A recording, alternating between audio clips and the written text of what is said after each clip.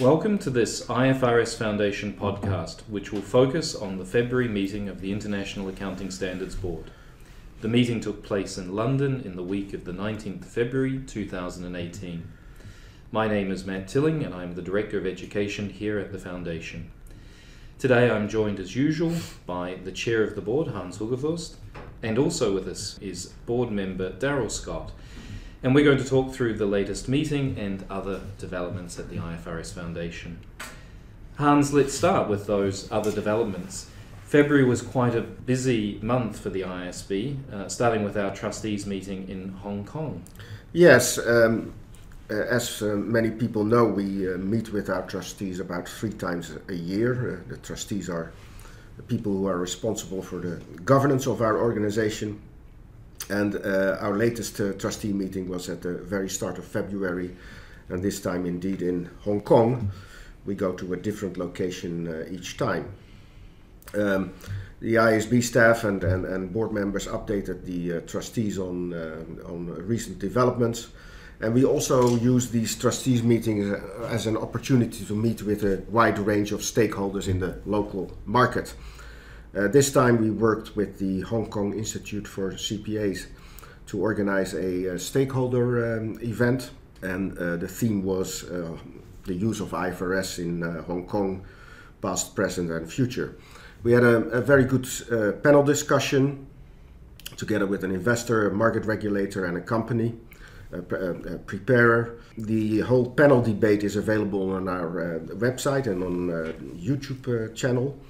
It was an interesting debate in which we discussed, among others, the relevance of our primary financial statement project, and many agreed that it was very important for the board to give more structure to the primary financial statements, especially in relation to the increasing digital consumption of financial information in the market by hedge funds, by other investors. And that for that reason you needed more structure in the financial information in financial statements. So it was a very good opportunity to catch up with a lot of people. Hong Kong is very engaged. It was one of the first adopters of IFRS in the world, and a big supporter of our organization. Darrel, we also saw quite a bit of activity this month linked to the new insurance contracts standard IFRS 17. You're very close to this project. Can you tell us a bit more about what's been happening? Sure, Matt. So at the beginning of February, shortly after everybody came back from Hong Kong, we held our first technical meeting of the IFRS 17 Transition Resource Group. Now, for those who are not familiar with the IFRS acronyms, this we commonly refer to as the TRG meetings.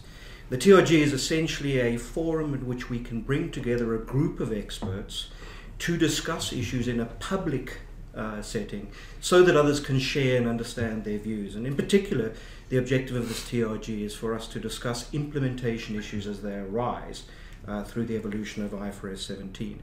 Because of the focus on implementation issues, the forum is made up of preparers, companies, their auditors, and as observers, regulators in this space.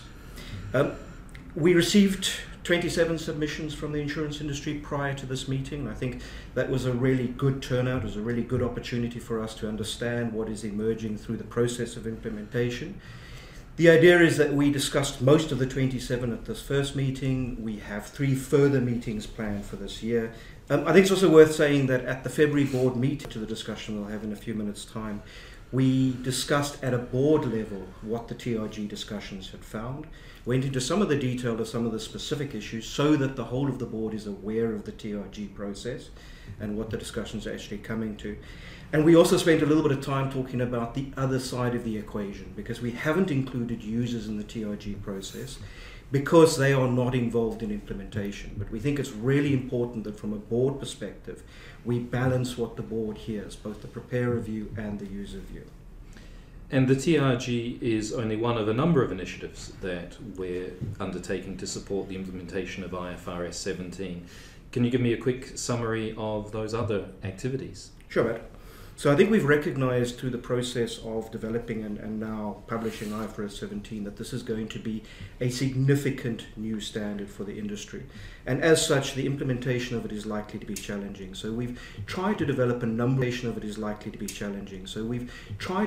number of different tools that both preparers and others can use as they go through the implementation process. The first of these is a series of webinars, and in the webinars we've both tried to introduce IFRS 17 and then dive into a little bit of detail into some of the very specific issues that people are encountering as they apply the standard. We think that at a high level provides a nice, easy introduction for everybody to get into the various parts of the standard, and we're quite gratified to see those being picked up in a number of documents, quoted in a number of documents that are starting to come up around the standard. We're also participating in a number of conferences and organising some of our own conferences, and there have been a couple over the last 6 months or so. In the next couple of months, we're going to be doing a conference on IFRS 17 in Malaysia, which we think, again, is an important opportunity to get into a different part of the world to have the discussion about 17. And then, as I mentioned earlier, educating users is a critical part of what we do at this stage. Over time, up on that element, they'll start involving themselves more in the education of users. But right now, getting into the process, getting users involved and hearing from them is really important for us. For anybody who wants to have a look at a nice quick summary of this, we've just published an animation on our website and on social media. It's a nice quick 2-minute introduction that leads you into the types of tools that are available and gives you an idea of what and where you can find them. Yeah, that's a really fun little animation that we've done, and I would encourage everyone to go and have a look at the website, even if you don't think IFRS 17 is something you particularly need to know about right at the moment. I wanted to start the discussion of this month's board meeting by looking at the disclosure initiative. An important part of any project is the feedback the board receives from various stakeholder groups. Yes, so as part of the disclosure initiative, we published last year a discussion paper, what we called the principles of disclosure. And this month we discussed the feedback that we received from our constituents around the world. And what was very remarkable is that we received almost opposite reactions from investors and preparers. We reached out to about 190 investors and analysts around the world to talk about this discussion paper. They told us there is not so much a problem of overload of information. Perhaps we get not enough relevant information, but certainly we don't see that there is a problem of overload. That was the main message we got from the investors. On the other hand, preparers were largely of the opinion that the disclosure requirements in our standards are too extensive and that leads to an overload of information, which they think is often not so relevant to investors, which is not what investors tell us themselves. But where perhaps the minds between preparers and investors meet is that both say, well, we have to focus more on material and relevant information, and that also users were concerned about ineffective communication of disclosures that may not be all that relevant.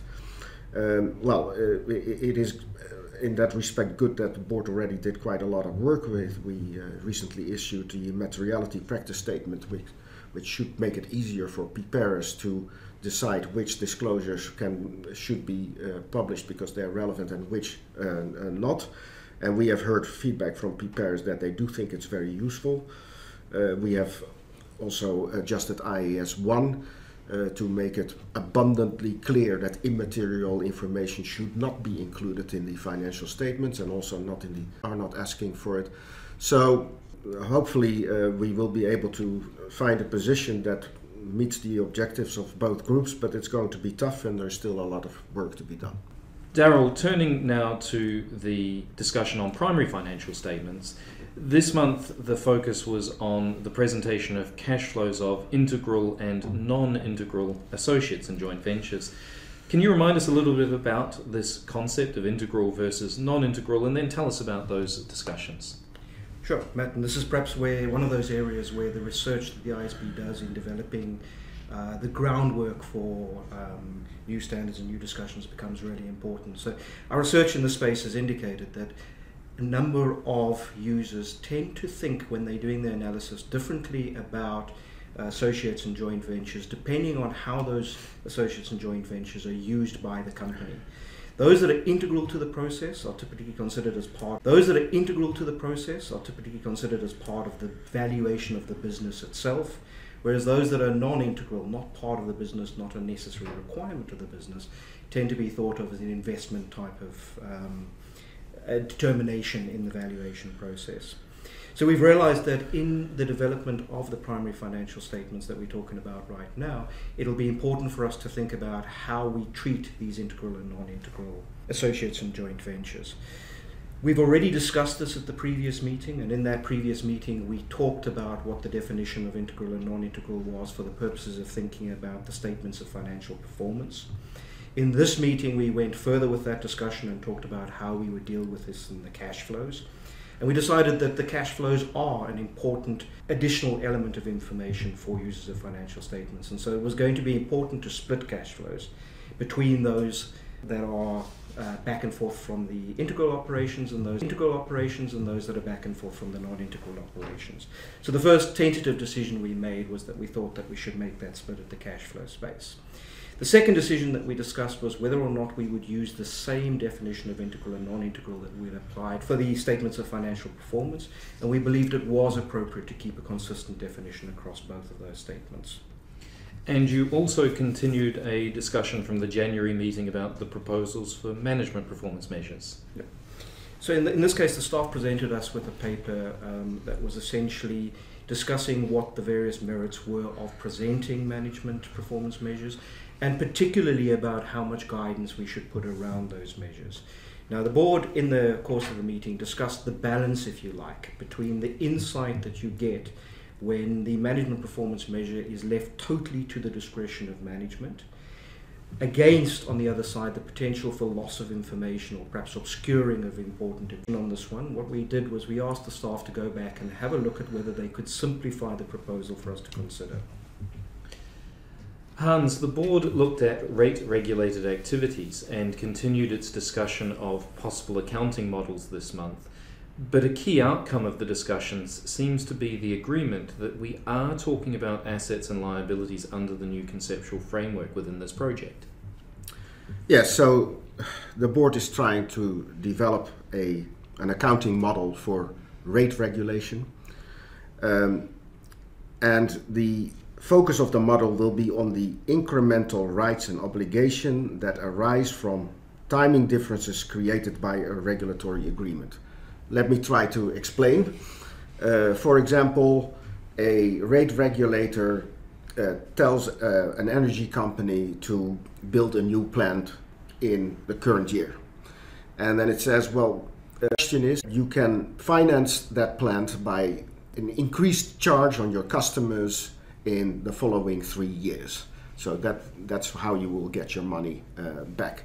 And then the question is, if the company has built that plant and has fulfilled its performance obligation vis-à-vis the rate regulator, is there an asset? Is the future stream of payments that they will get to cover the costs of that plant, is that an asset or not?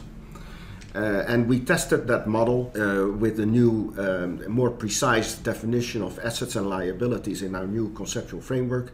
And in this meeting we came to the conclusion, yes, these are assets and these are liabilities in principle. Which was a very important breakthrough for this project, because that was one question that the board was not sure of until now. We now feel sufficiently confident that we can go on with this model, so a major breakthrough. Darrel, you also discussed the business combinations under Common Control Research Project. Yes, we discussed a paper at the February board meeting which contrasted the existing requirements under IFRS 3 for what's called the acquisition method with what's happening in practice at the moment in terms of the way companies have actually applied business combination accounting when they're dealing with common control. The paper made it clear that currently there's very mixed practice in the outside world, that companies are doing very different things in this space. And the board was asked where we should start this project from, what the beginning point should actually be. And what the board decided was that we should start with IFRS 3 acquisition accounting. We should start with the existing codified, if you like, accounting approach, and then develop our solution for common control from that starting point. There was a lot of discussion in the board about what that actually meant, and whether that meant or implied that we would need to, that we were going to end up with acquisition accounting. And I think both the board members at the meeting and the staff during the course of the meeting were at pains to stress that this is a starting point for us to consider from a platform basis, but it does not mean or suggest that we're likely to end up with a solution that is in part or even at all acquisition accounting. But we think it's important to start from what we know is existing codified practice, rather than from any of the myriad different solutions that are out there at the moment.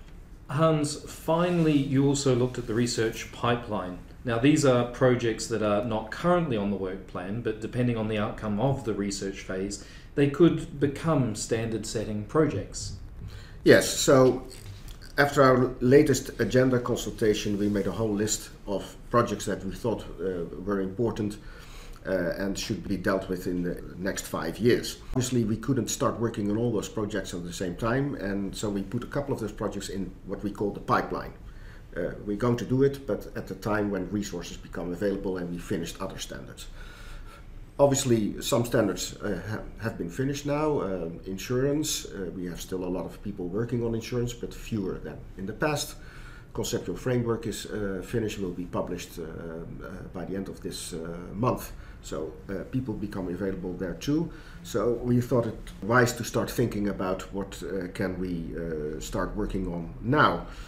I don't want to get into the detail. People can look at the website on the update and see the more detailed decisions that we've taken, but I'd like to focus on one area where we will start working on, which is extractive activities. We at the moment don't have a proper standard for that activity. Mining industry is extremely important in many parts of the world. And we've decided that we will start asking national standard setters whose staff contribute to a discussion paper that was produced in 2010, which outlined the problems with existing standards and possible routes to change them. We will ask them for an update of that discussion paper, and then the board can start working on that. So I think that's an important new line of work. Well, that brings us to the end of the board meeting. Hans, is there anything else that you'd like to tell us about? Well, we had a very good meeting earlier this week with the IFRS Advisory Council. The Advisory Council is an important group of people, of almost 50 representatives from a wide range of stakeholder groups and geographies. And Advisory Council provides a lot of strategic input to both the trustees and our board. I must say we meet twice a year now, always very lively meetings, not just good because we get a lot of useful advice, but also because these are all constituents are extremely supportive of the IFRS Foundation and our work. So it's always a very refreshing event, and we enjoyed it very much again. I'd also like to mention that registration for our flagship conference in Europe is now open. This year the conference will take place in Frankfurt at the end of June. More details are available online. That brings us to the end of the February podcast. Thank you to Hans and to Darrel, and as always, thank you to you, our listeners. For those of you who aren't aware, we have also started posting these podcasts to our YouTube channel. You can find it by searching for the IFRS Foundation in the YouTube app. Any feedback on these podcasts, please email communications@ifrs.org. The full summary of the board's discussion and decisions at the February meeting can be found in the IASB update on the IFRS Foundation's website. Thank you very much.